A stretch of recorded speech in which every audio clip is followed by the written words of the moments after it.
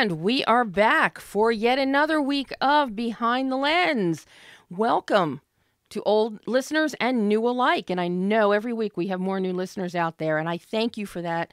And as a reminder, if you miss us live, you can catch us as a podcast on iTunes starting every Tuesday after the Monday show. The audio is also available on moviesharkdeblore.com as well as on adrenalineradio.com in the archives. So you can find us even if you miss us live. And then we also shoot with multi-camera, do a full edit, and those videos are generally up on YouTube by Wednesday night or Thursday morning, depending on who's editing. So you can find us everywhere, but I love having you join us every Monday live, because live is where it's at. I'm Debbie Lynn Elias, film critic to a whole bunch of outlets in a whole bunch of places all around the world in print and online. And as I said, every Monday you can find me here at Adrenaline Radio with Behind the Lens.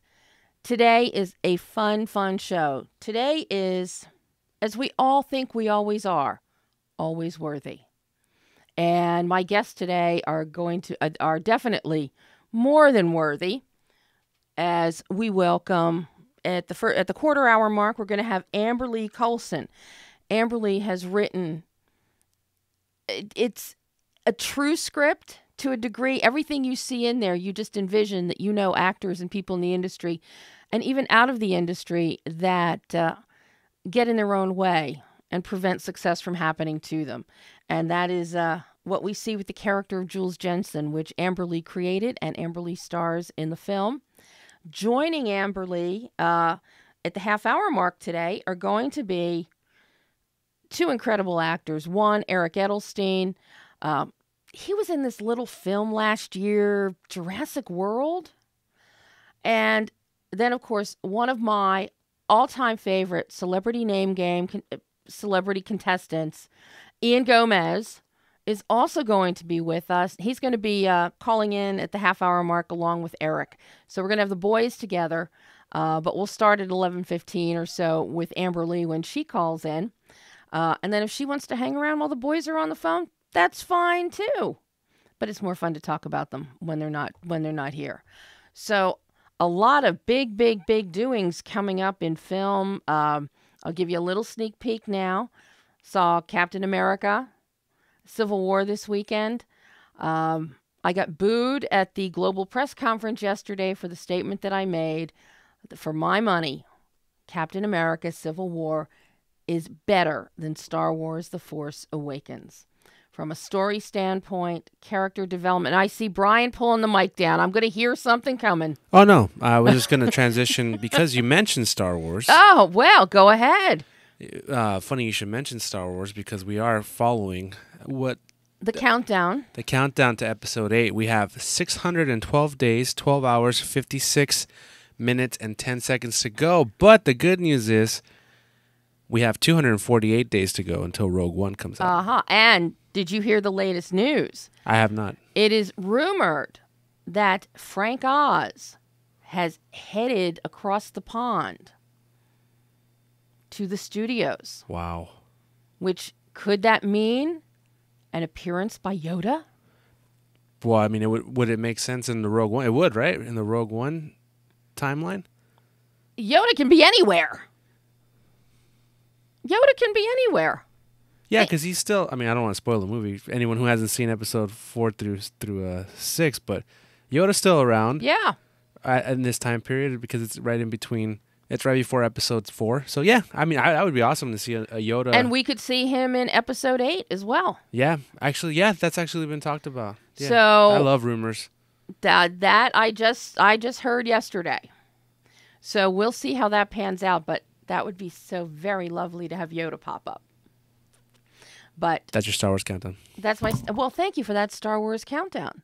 But as I was saying, Captain America, and you'll hear more about that. The film comes out on May 6th, so we'll be talking about that as we get closer to the release date, especially since reviews are embargoed for a few more days.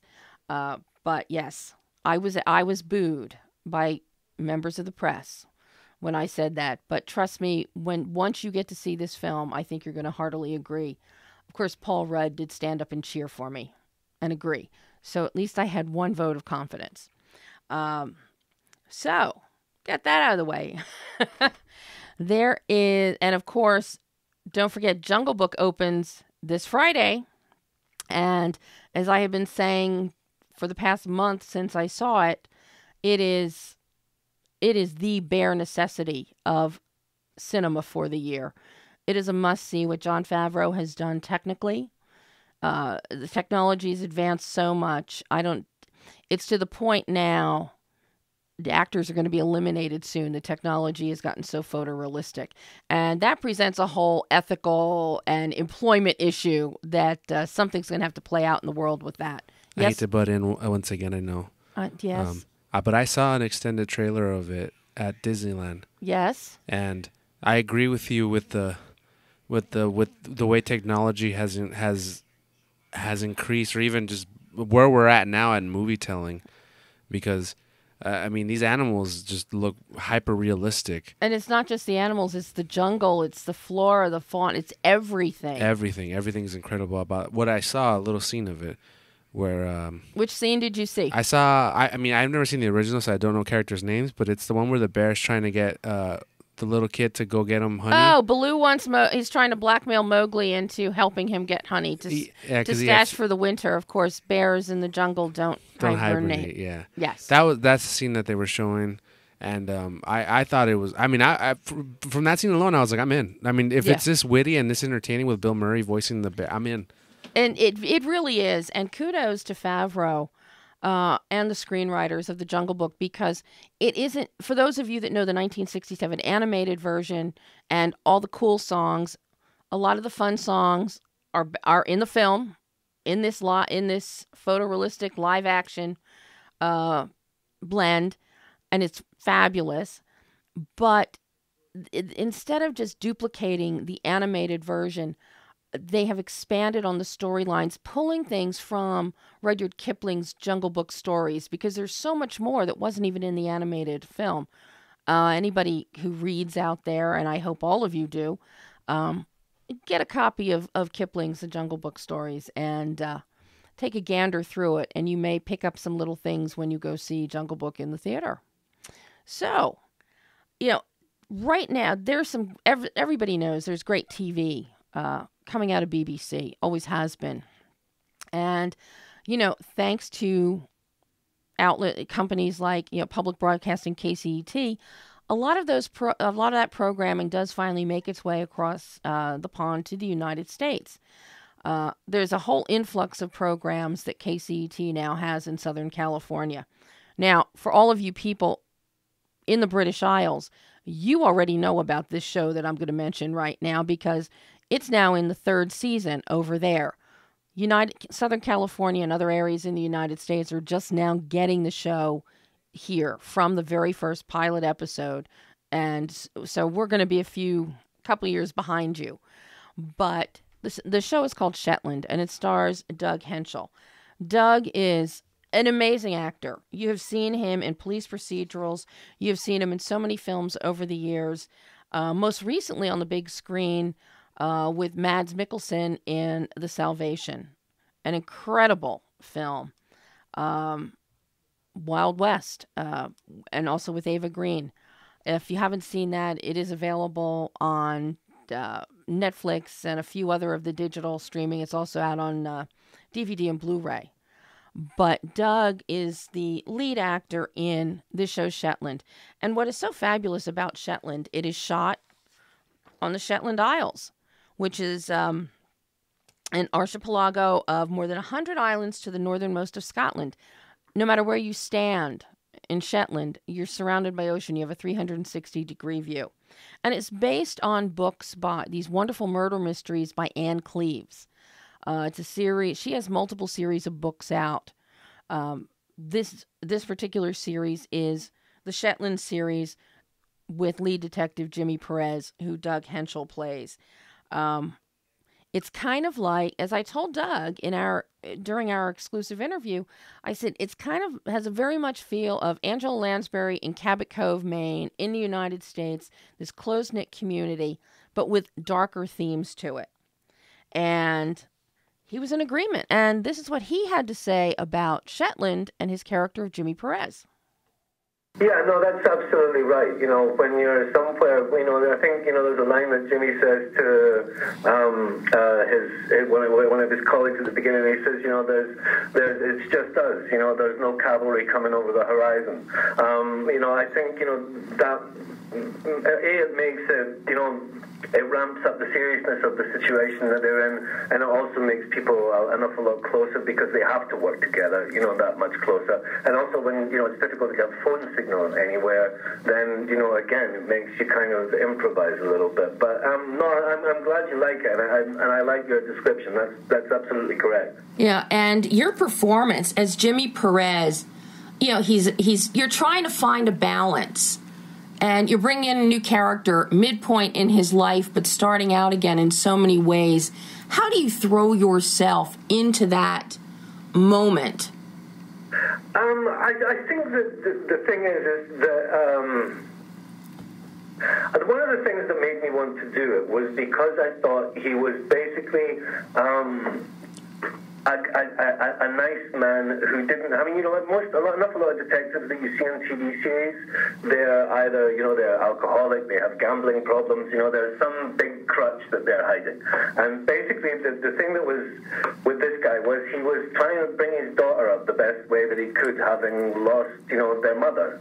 And I think, you know, like, that appealed to me because it was much more of a kind of recognizable heart that somebody had, and I thought he's just a good man trying to do the best he can, but it's more recognizable as being something quite normal that's wrong with him. Do you know what I mean? He misses his wife, and he's struggling to bring up his daughter who isn't his biological daughter. You know, and I really liked that. And you know, I suppose, you know, being a middle-aged man, I don't have any kids, but you know, like, you know, I've been surrounded by my sister's kids for my whole life and watched them grow up. So I felt like some of that was familiar to me, and familiar enough to me for me to be able to drop into it quite comfortably.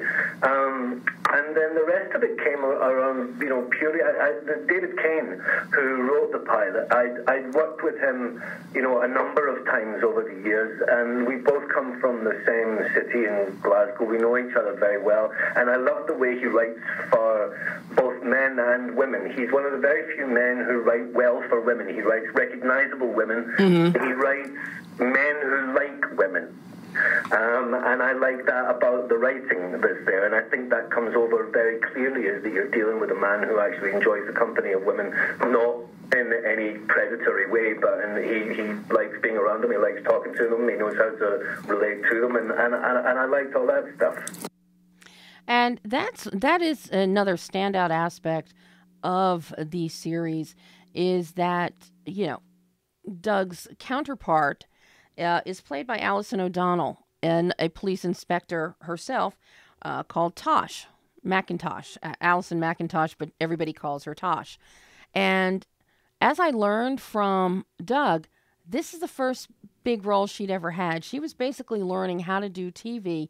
Playing out is a co-starring role in every episode of a BBC One production. And she brings this raw honesty, this great truth to the role. I mean, any woman, you know, she goes to a crime scene. The first time we meet her, really, she's at the crime scene and there's a corpse there and she vomits all over the ground. And in character as Perez, he says, yeah, you'll get used to it. She goes, no, it was the Dutch chocolate vodka I drank last night. So, I mean, it's just deadpan. It's refreshing. And it's really interesting. The stories are interesting. As I said, the first 2 years are based on various Cleves books. Season 3, which Britain is now getting to see, is a brand new standalone that David Kane has written. And it's actually a mini-series as opposed to 1-hour episodics. So I can't wait to see those. But in the meantime, everyone in Southern California and in other parts of the United States, check your public broadcasting stations because the show has now come to the United States. It is so worth seeing. And here in Los Angeles, I know that there is part of the Who Done It Sundays.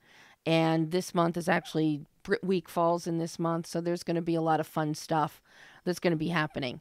So, again, I can't recommend it highly enough. Shetland on KCET Sunday night with an encore at 9 p.m. with an encore performance Monday night at 12:30 a.m. So that is my television endorsement for the week. And of course, if you get a chance, pick up a copy of Salvation, watch it online because it is a fabulous film. It's a beautiful film, and it'll show you another side of Doug Henshall.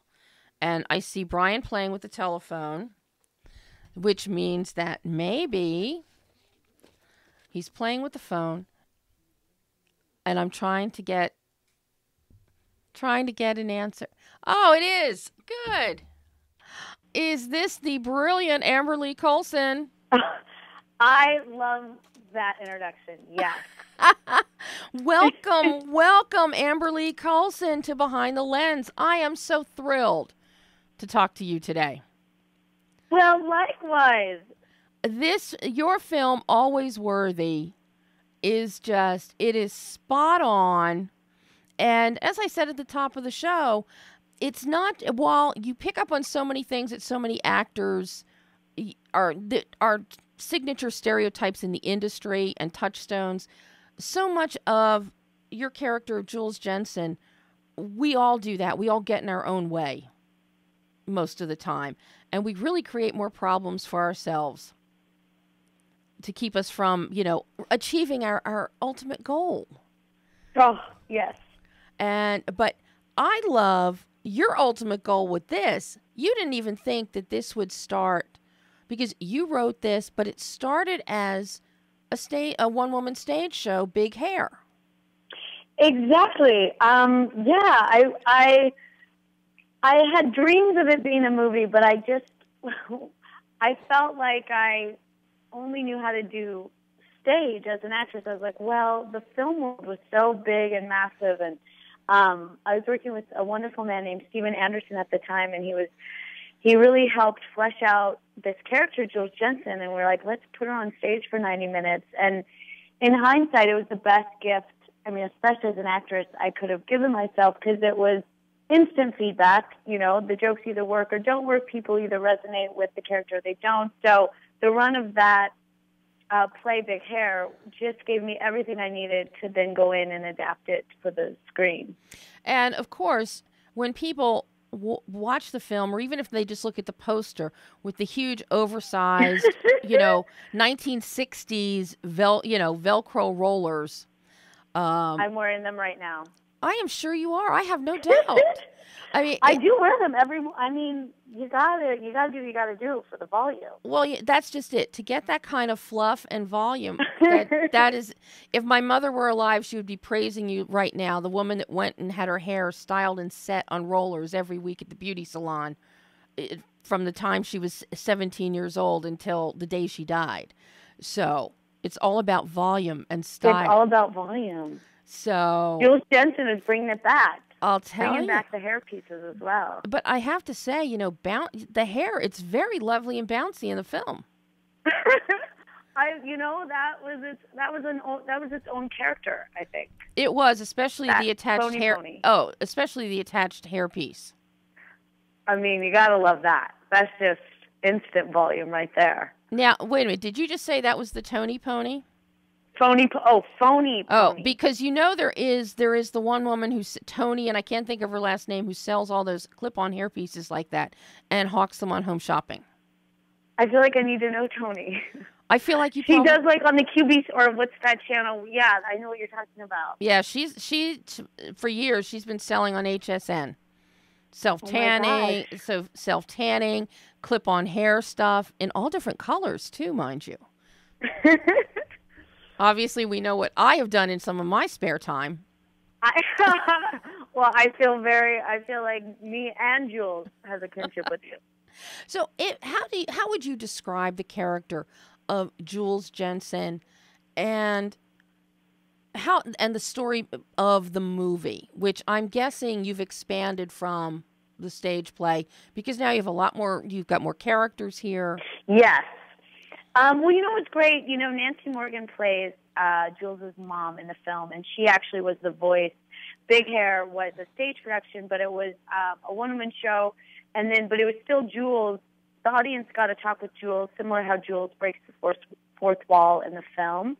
And but you got to learn about our world through voice messages and different ways we played with audio as far as the stage was concerned. So some of the characters that Jules knows were in the original format, but definitely fleshed out. And I would say, I mean, I hope it's definitely, and I'm glad you thought it was universal. I definitely think even though it's so specific to an actress's struggles, it's really a universal struggle to stay true to yourself and just kind of the hopeful message that you can figure out what's important to you and then follow through with that, which I think is Jules' key to kind of finding her own peace and happiness. And it's also a really poignant mother-daughter story and just the struggle of that complicated relationship and how it affects Jules and all the struggles she goes through to kind of accept herself, but her mom is sort of this mirror for her. Mm-hmm.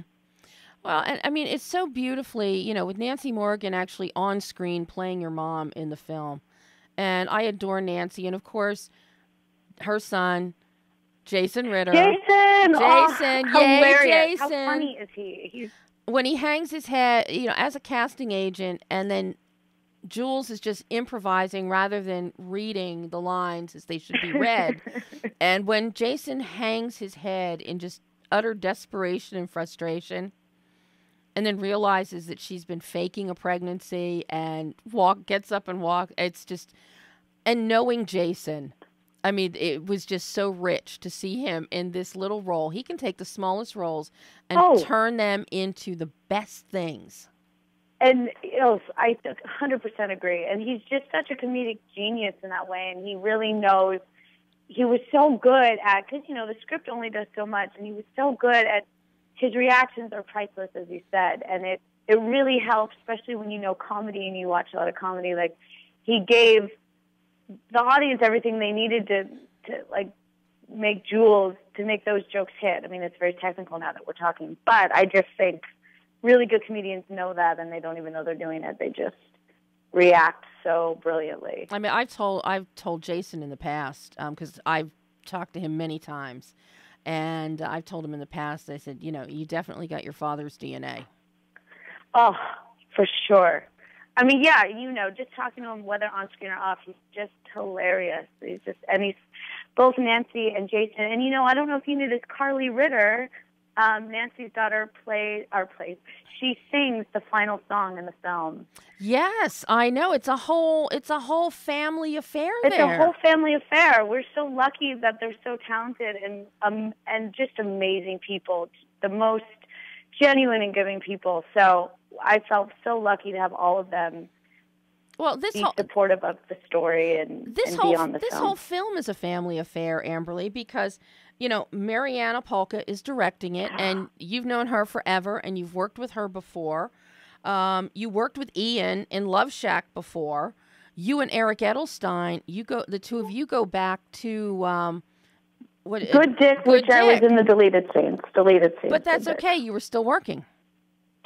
Yes, it's totally a family affair. And Mitch Yapko and Sarah Lynn Critchlow, who produced the film, this film would not be where it is without them. They worked on Good Dick with Mariana. So, and Mariana Polka is just her own creative. I mean, she's an actress, writer, producer, director. She does it all brilliantly, effortlessly. It's so inspiring. And really watching her, I was writing the show, the one-woman show, while she was doing Good Dick. Mm-hmm. And she was the first person of my inner circle that I saw who wrote something and said, okay, I'm gonna go film it and direct it and produce it. And she was such a mentor and you just need that role model to know, oh my God, that could be possible. Mm-hmm. And so her first film, Good Dick, was a huge inspiration for me in thinking that I could even pull something off, Now, how challenging was it for you in adapting a stage performance, your own performance? Because obviously on camera, you're going to perform differently than you perform when you're on stage to a live audience. Oh, yeah. Such a different medium. That's so true. How was that for you in the adaptation and translation from an acting standpoint? And also to get it out of your head, your writer's hat and your actress hat. Yeah. Well, that I love this question because when Sarah Lynn and Mitch, who produced the film, I told them right off the bat because I really wanted to be heavily into the producing world. And but when we filmed, we were so supportive that they really took the reins so I could just try to keep the actor hat on. I mean, of course, you have to deal with things, and as you may or may not know with independent filmmaking, you never know what's going to happen that day or what fires you're going to have to put out. But so I just tried to be really prepared. So in writing, to go back to just writing it from stage to screen, it took a lot of drafts to just kind of hear all the other voices and stay true to Jules' arc and her story and her struggles and the heart of it. But and I know no one has reference of the one-woman show, but it was a lot harder than I thought. I was like, oh, I did the hard part. And then actually fleshing out that world was very humbling. I was like, oh, okay. So that, but it was fun. It was a lot of work, but it was really fun. And then once I brought Mariana on board, and she brought so much of her background of just, she knows cinema so well, and she's such a visionary. She really helped bring this heart of Jules to the screen and create all these visuals that really helped us tell the story in a cinematic way that you can't do on the stage, obviously. And I think that, like what you said about wearing all the hats, definitely being with Mariana and Mitch and Sherlyn, who are all doing their own work and working really hard, and so you don't have to pick up anyone else's slack for sure. But I think doing, like I said, in hindsight, doing that 90-minute run and kind of living as an actress, living that life, her arc, really helps when you shoot, obviously, out of sequence. It helped me, even though it had been, obviously, a couple years, really feel, I just knew Jules inside and out. I understood it from having lived it and performed it. And I just knew I had memorized the entire script before because I just knew I needed to know the words like they were nothing. And that helps when you have an independent filming. We had 15 days to shoot, so you get a couple takes, then you have to move on, whether you like it or not. So a lot of it was just, I think, in being freaked out and over-preparing to not know what was going to happen when we actually had the cameras rolling. Now, because you were also, you were so heavily involved in the production of it and the producing also, finding your way there, were you involved in the look of the film? Because I have to say, the look of the film, the cinematography, the production design, keeping the light is very light. Jules is always, everything around her, it's light. There are windows, it's airy, pastel, lighter shades of color. And it all just fits with the dreamer that Jules is. Yes. Yeah, that's where, and Mariana is so visual. She's such a genius in that way. And so when I brought her the script, we spent a long time. We made a lookbook and just figuring out so that we both were communicating in this world of vision now. And I told her a lot about my heart of Jules is that she sort of has to be layered, and she's like peeling away an onion to get to her like true self and her heart.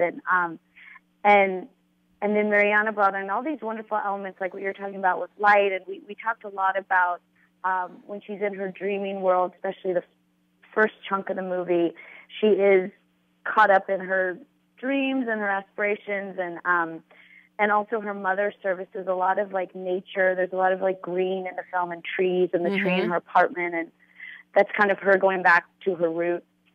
And all of that discussion was definitely handled before, and we worked with a really great DP, Vanessa Manulas, who Mariana and her worked together in a previous film. There's that family affair thing. They worked together as well earlier. So there was a great shorthand that existed that I think really helps when you're short on time in general with independent filmmaking. So her and Mariana had a really strong relationship. And I think going into the film, we had already laid so much of what we wanted the film to be like that visually then it was just a matter of getting it on camera. Mm-hmm. Well, now you have to make a choice here. The boys are both on the other lines. Do you want to stay on the line? And Eric. You want to stay on with them? I do. Oh my Okay. God. I'm going to let them talk a lot, but I love them to pieces. Okay, Brian's going to connect all the lines. Everybody's here now. Ian, are you there? I'm here, but I don't know if you can hear me very well. I hear you fine. I can't hear you very well. Uh-oh. Let me try something else. Hold on. Hello? Hello? Oh, that's equally horrible. Oh, my God. And yes, that giggling you hear is your screenwriter and co-star. Who's that? I don't remember her name. Amberlee. Hello. And Eric's in there somewhere, too. Hi, can you hear me? I can hear you. You know, let me. I'm gonna try another tactic here. All right. I love technology. I really do. Yeah, you and me both, Ian. Oh my goodness. Okay, hold on one second. This is exciting. This is more Talk exciting. amongst yourselves. This is pins and needles. This is actually as exciting as watching Ian on Celebrity Name Game. Oh. Have you? Are you something? You're one of my favorite celebrity contestants on the show. Really? I love Very nice seeing. of you. Oh, that's much better. I can hear you now. Oh, good. Now, can everybody? Eric, can we hear you? Can you hear us? Yes, friend. Oh, this is so lovely. I am so thrilled to have you guys on here. This is such a fun film. It's quirky, it's fun, and you guys, Ian, you put a twist in there with that character and emotion that I didn't see coming. And Eric, you're just an absolute joy. And the fact that you would humble yourself after playing a paddock handler in Jurassic World, that you would grace Always Worthy with your presence. That's just. Are you kidding? I'm lucky that they would have me, and I'm just thrilled I didn't die in it because I die in every movie now, and my mom is so tired of it. Well, I'm afraid. Well, wait until the sequel, Eric. Whoa, no, really, Ian? I die? Yeah, I'm sorry. Got some bad news for you. Well, I'm glad at least I could hear it from you, but I guess I'm no longer worthy. This hurts, but we fight on it. Well, I'm afraid to ask now because when I leave the studio today, I'm going to go screen Green Room, which you're in. You don't want to know, friend. You don't want to know. I think they show it in the trailer, though. They kind of show it in the trailer, so it's not a huge spoiler. But yeah, it doesn't end great for me there either. Oh my God! Well, it sure ends great for you here. Amberlee wrote a great part for you, and you just play it beautifully. Even though you do have to wear a hot dog costume, Amberlee, why did you do that to him? I mean, why not? Right? It's so funny. We loved it. The hot dog costume was slenderizing, and we were shooting that guerrilla style on the street. And there was a guy that was really selling hot dogs that threatened to call the cops on us because he thought we were taking away his business. Oh my God! Now, Ian, how did you get mixed up in this hilarity? I mean, here you are, a respectable actor. Well, thank you. As an actor in Los Angeles, whenever you get a phone call saying, "Hey, we have an offer," and I go, "Okay, stop there. I'll take it." So, you do? I said yes. And then I said, "Okay, let me read this first, just in case I have to be naked." And then I realized, I don't have to be naked. That's fantastic. It's good for me and everyone else involved. So, and then the surprise was meeting everyone. And, Amberlee is a wonderful woman and so kind and gentle and nurturing, and everyone on the set followed suit. It was one of the best experiences, if not the best experience that I've ever had as an actor, where it was just like, okay, someone's fooling me here. Someone's an a-hole here.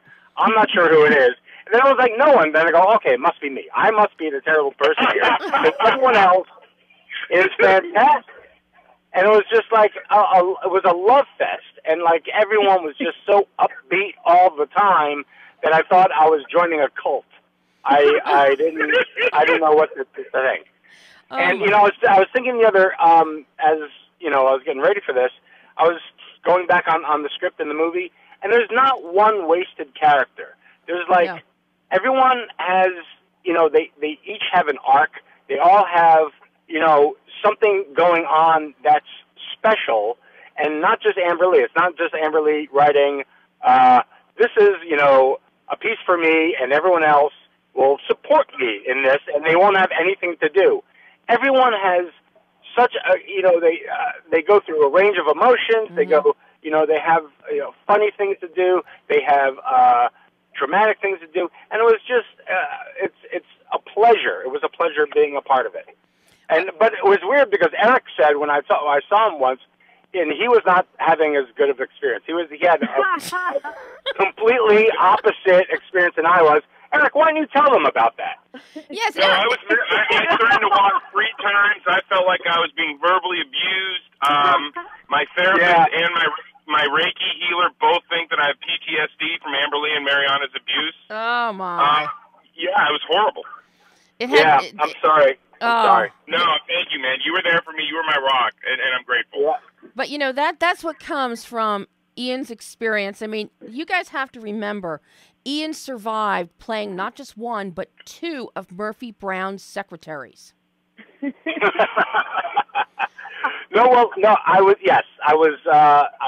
was on it twice. I was secretary number 77, which is one of my claim to fame.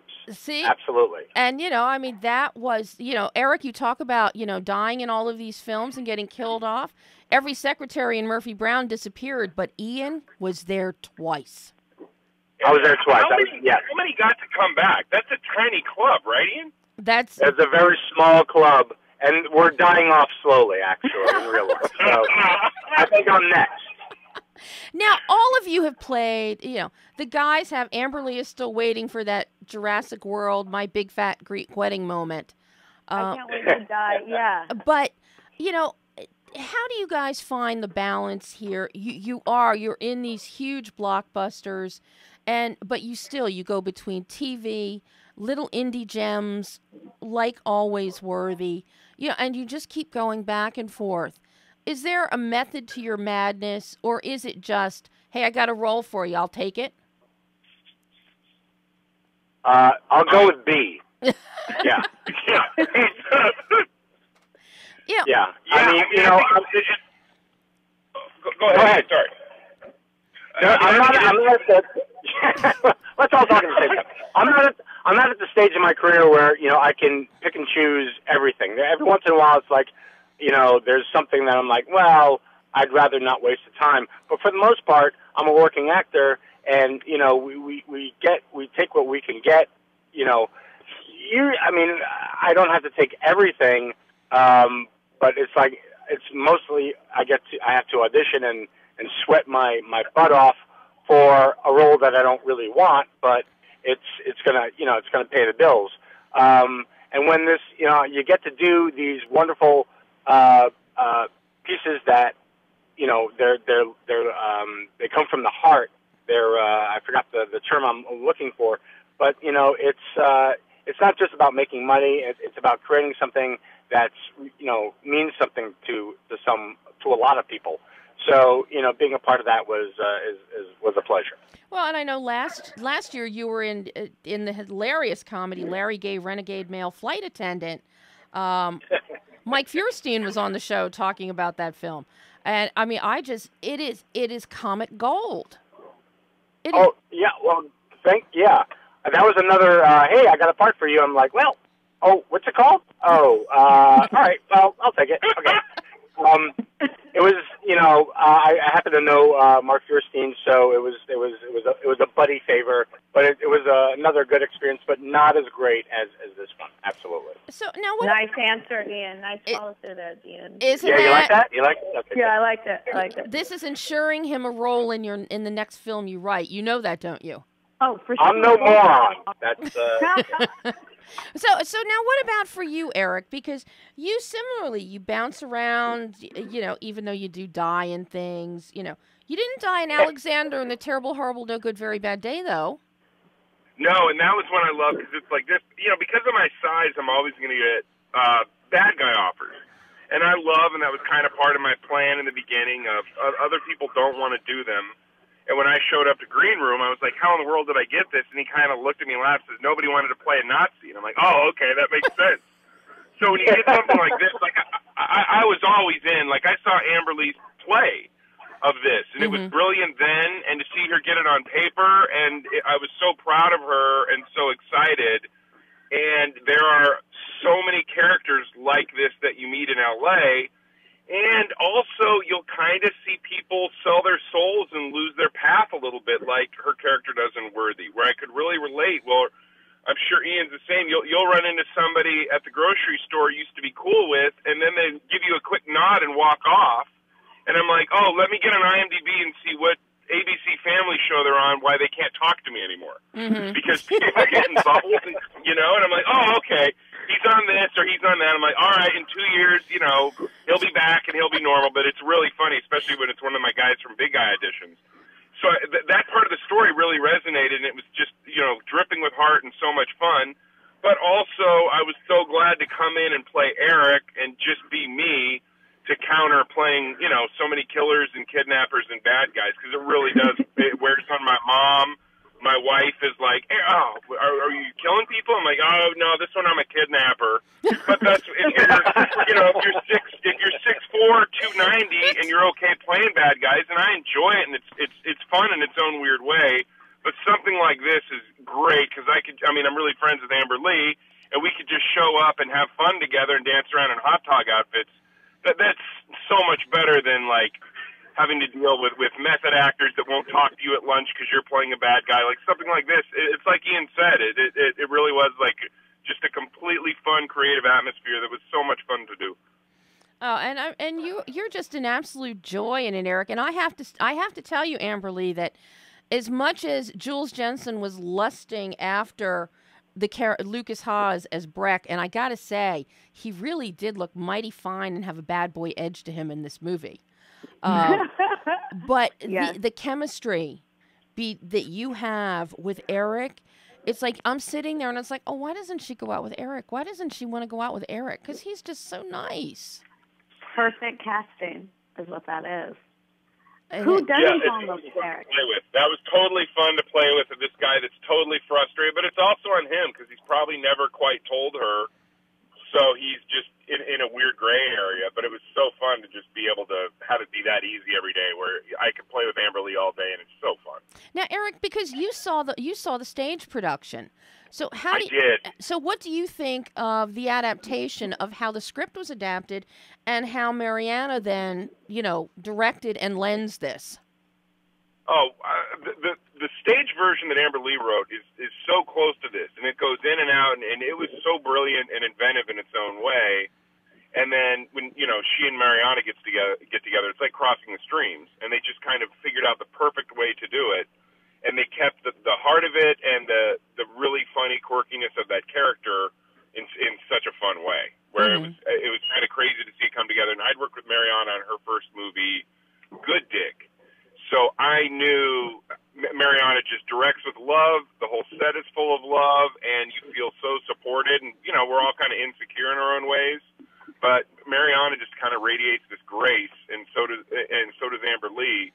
And so it's just going to be this fun experience. But you'll see a lot of adaptations that don't work. And when I read this one, it was like, oh wow, they nailed it. This is so cool. And it's also brave of Amberlee to at times just play so kind of mean and forgetting about her mom and forgetting about me. And I mean, I think she could play some bad guys too, which is so fun to do. The only part I'd love to see her as a Nazi. That would be great. Come on. Well, Come on. Well, what's interesting, guys, is that while Jules Jensen kind of brushed Eric to the side, brushed her mother to the side, she did not brush Rick to the side. Rick never got brushed away. She kept showing up on your doorstep. See, Rick, that's Ian. That's constant. That's Oh, hello? Yes. No. See, you're the one that she didn't brush away. yeah. Well, yes, because I had, I was the agent guy. I was her ticket to fame and fortune. But I tried to brush her away. That's the thing. I was brushing her away, and she was coming back at me, and then it became a love fest at the end, which was very sweet. That twist was beautiful. My heart just stopped in that one single moment, and we're not going to divulge it, but that final meeting was just so sweet, Ian. And the total shift and emotional arc that you brought to Rick, just absolutely wonderfully done. Well, that's very nice, and I'd like to take credit for it, but it was written that way and directed that way, so I really had no choice. You're doing it this way, this is what you're doing. So it was, it was written so clearly and directed so well that, that was the natural way to go with it. But you're right, I am really, really good.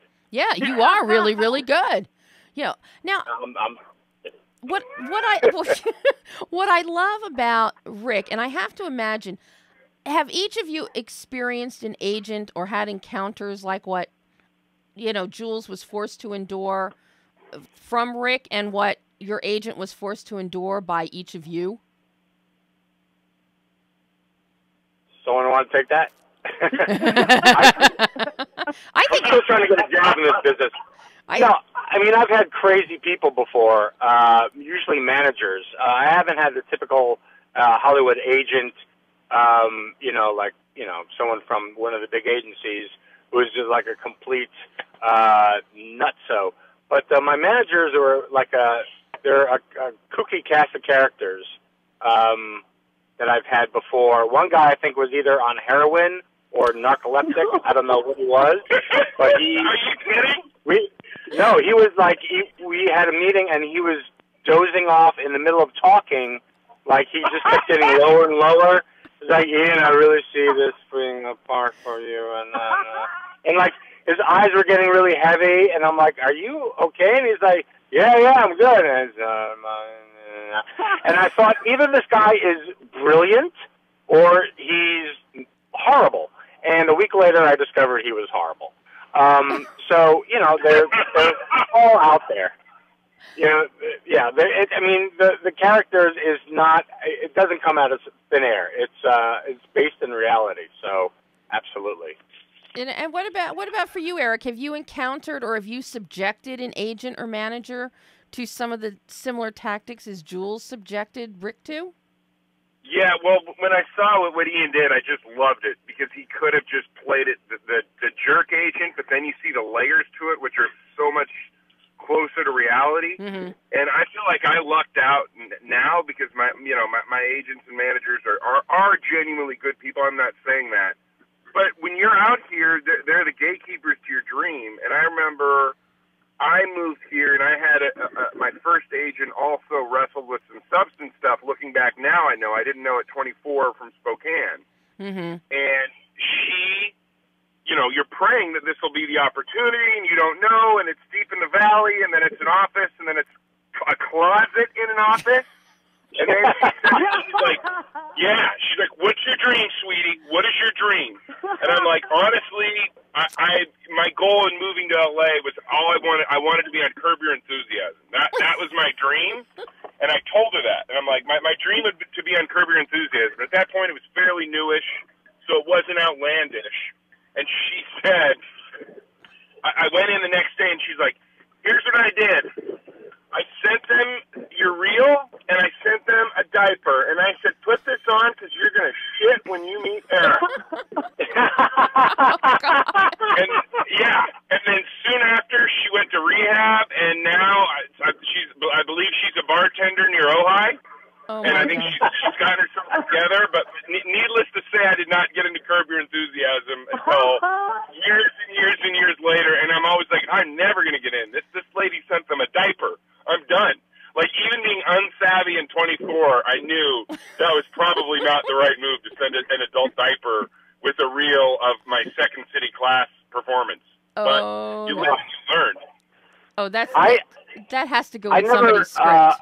I never did, and what Jules Jensen does in there, but I did at my first agent, and I didn't know really what was acceptable and what was not. But I would hang out at my agent's office and talk to the secretary for hours at a time. And when they would, like, one of them would come out and go, "Hey, how you doing?" You know, just making myself present, and they dropped me. They got rid of me. Now, Amberlee, how much of Jules' antics are based on things you have done? Well, I can't, I've never gone as far as Jules in some of her choices in the room, but I definitely become a different person under certain circumstances. But I also have a weird effect on people. Like, I'll go into a casting room and they're like, you're not right for this part at all. And that's like the first thing they say to me, and I'm like, cool. And most people are fueled by that, but I just completely shut down. All the creative juices, like, die. Aww. Or I'll get weird comments like, oh my God, you totally look like Melissa Etheridge's girlfriend.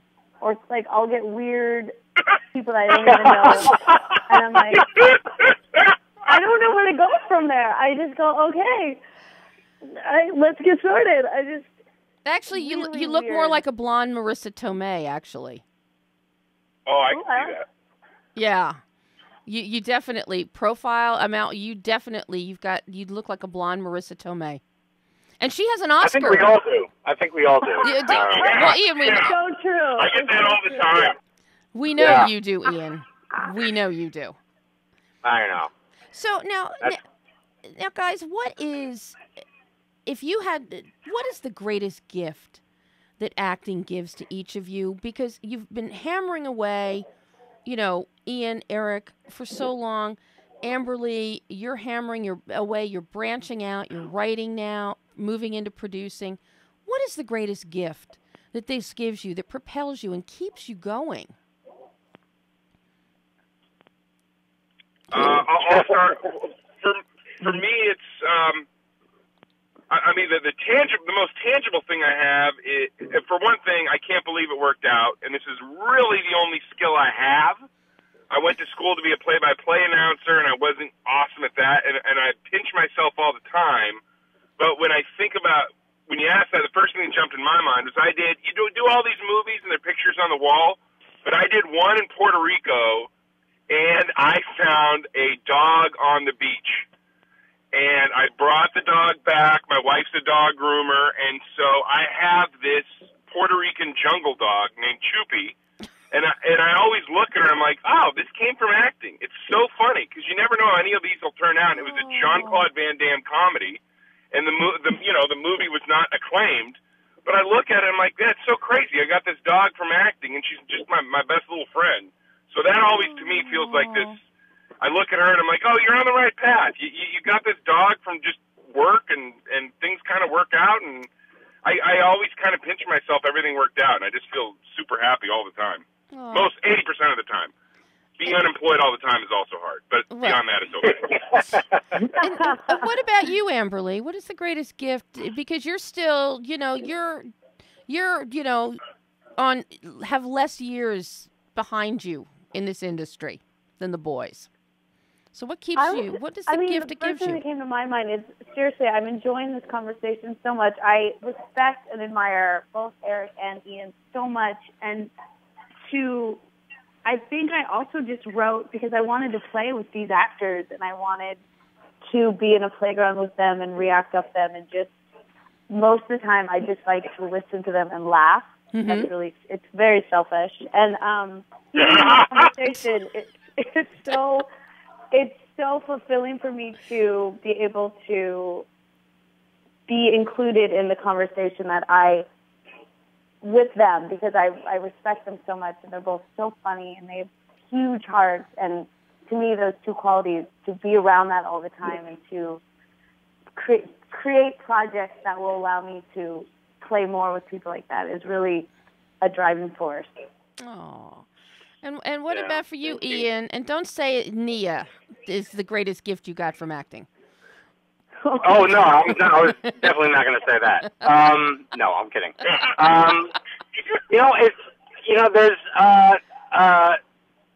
I wish I could say something that's really altruistic Poignant. and kind of sweet and everything, but it's mostly I get to make a living doing something like Eric, the only thing that I could possibly do. Yeah. I really have no skill set, and I'm still finding out my skill set in this industry.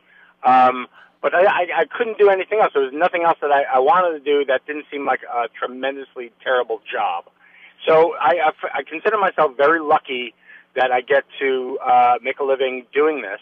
And also, people come up to me every once in a while and they said, you did this thing in this show or whatever, and it made me so happy, and I love you, my mom loves you, and all this other stuff. And that's really, that's really nice that I get to have an impact on someone's life, even if just for a few short minutes, or whatever it is. And that's that goes a long way when, you haven't worked in a year and a half or whatever it is. And so I feel blessed that nobody knows that I'm really not as qualified as I should be for this job, and that I've learned by doing. And that's kind of like one of the things that my acting teacher told me years ago is like, you just got to keep doing it, and there's no way to learn it unless you're doing it. And I'm so thankful that I've had the opportunity to learn while I've been doing this job. Well, all I know is all three of you will always be worthy of my great respect and thank you. for the joy and the entertainment that you bring. I've watched Ian for so long on the big and small screens. And Eric, I've watched you. And Amberlee, now I finally get to start seeing you. And I hope I will see more from you. And I hope I see more of Ian on Celebrity Name Game. Yes, you will. I just did another 3 of them recently. Oh, so yes, thank God. That is the highlight of my life. I mean, when I interviewed Courtney for the film that she directed, and it was the time frame was just past when Celebrity Name Game aired, and I thanked her. I said, "Oh, thank God, because I could stay home and watch Celebrity Name Game before I had to come interview you." And she was quite thrilled that somebody watched the show. Guys, I can't thank you enough. I know everybody can see Always Worthy. It's on VOD now, and I checked. Time Warner does have it. It's streaming. It's all over the place, so everybody can see you. Yes, and they should. It's a great film, and I'm very, very proud of it. And whenever there's any sort of request from Amberlee or from Mitch, one of the producers, to do this, I'm like with pleasure. I just want to give back a little bit of something that I took from this experience. And so anything I can do to help, I'm in. Okay, and now that's recorded, Amberlee, so if you ever need to remind him of it, Wait, this is being recorded? It's live, it's being recorded. Man. I thought this was a rehearsal. We're doomed. It's that technology thing, Damn it. Oh, right. I'm so sorry. I'll stick to it. Guys, I can't thank you all enough for joining me today. This has been an absolute joy, and I hope all of you will come back on the show again. Oh, anytime. Oh, thanks, guys. Thank you. Bye-bye. And now we have to say goodbye because time is up. Again, Always Worthy. It's available on VOD, Time Warner, Comcast, all of those, and it's streaming everywhere. So until next week we're going to have a full house here with the whole cast and director of the indie feature opening at Newport Beach, Call of the Void. Until then, behind the lens, I'm Debbie Lynn Elias.